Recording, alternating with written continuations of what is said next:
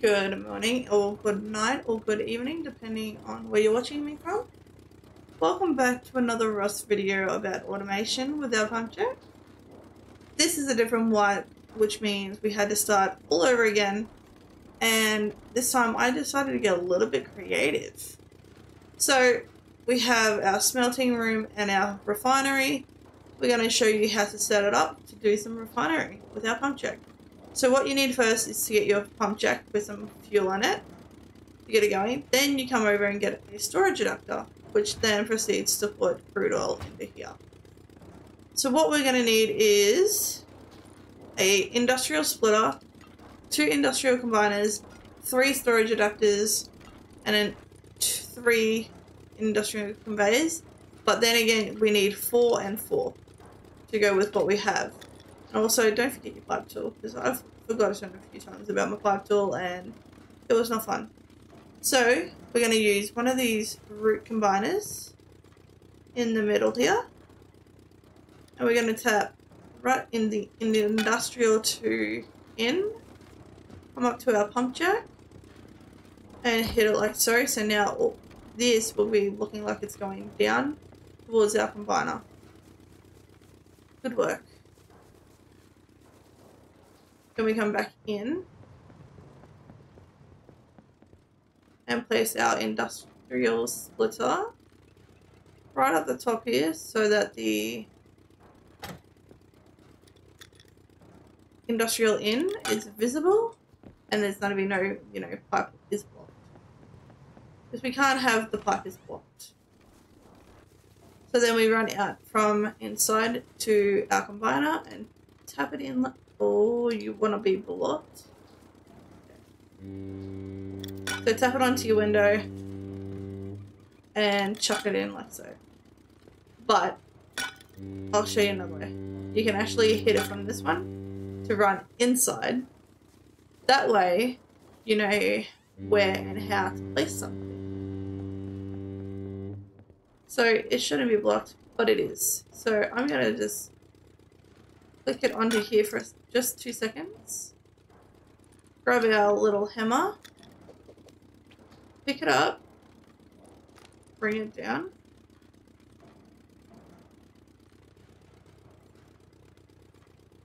And place it over here. So then our pipe is still blocked. That is crazy. I had it here before.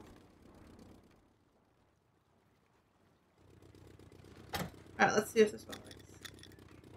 It does not. So I'm just going to hit it that way. So it's inside the window. Because I cannot be plugged mucking around with it right now. Oh, bring that back down. So now, what we do from here is come down to here. Put our conveyors down. Put our storage adapters onto our refineries. And then we jump back up here. Oh, no. Okay. Walk around. Hit that. Hit it to over here. Because we don't want our pipes to be blocked. Then it will not work. So again, up and down. From the in, up to the, and then to the out to in. So for that one, now we go from here to here. So as you can see, the design's coming down, and that one's going down to our storage adapter.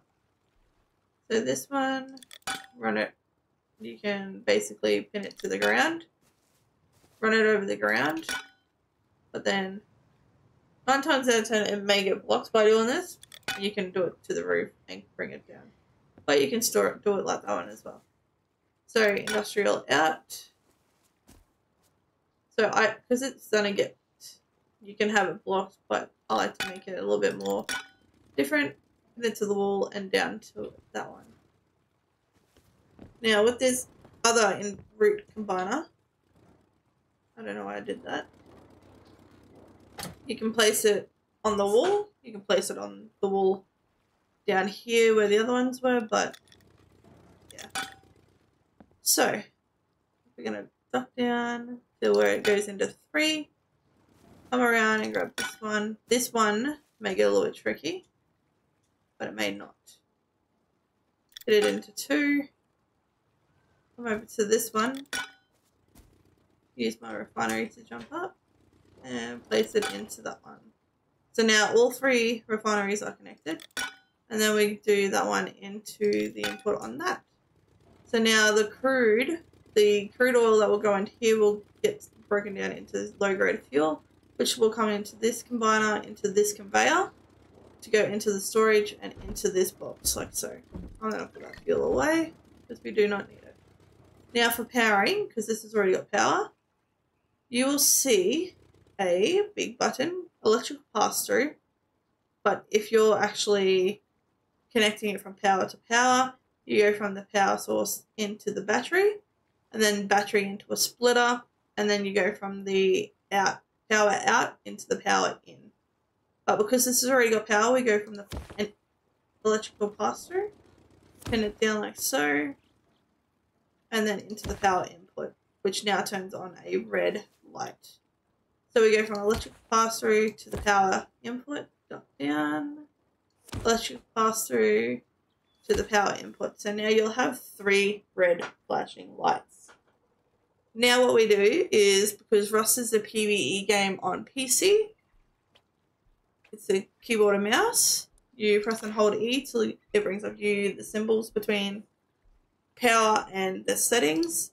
So then we type into here, which is the crude, hit add and apply, and turn it on. So now, for you to know if it's getting anything, on the screen there, they will come through with a picture of the crude oil, just like that, that is actually going in, like so. So now we can turn that big boy on and do it again. So press and hold E, click on the settings, and then type in your crude. Hit add and then apply, turn it on, wait for it to show that your crude icon is moving through ever so nicely, like so, and then it turns. So same with this one down here, settings, crude, add and apply, turn it on, and then wait for the photo to come through.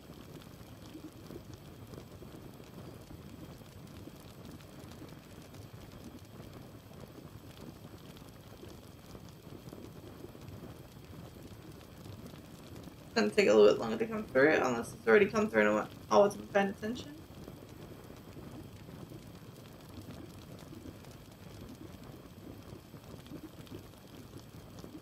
Ba, ba, ba, ba, ba.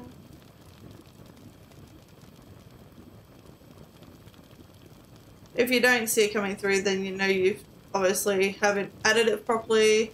Oh, there it is. So now we come over to our refinery, and there she is. And that is how I automated my refineries this time, in, undercover, and away from people that can touch them. So if you like this, don't forget to like and subscribe and give me a big thumbs up and comment anything that you want to know about Rust PvE, as I do a lot of videos.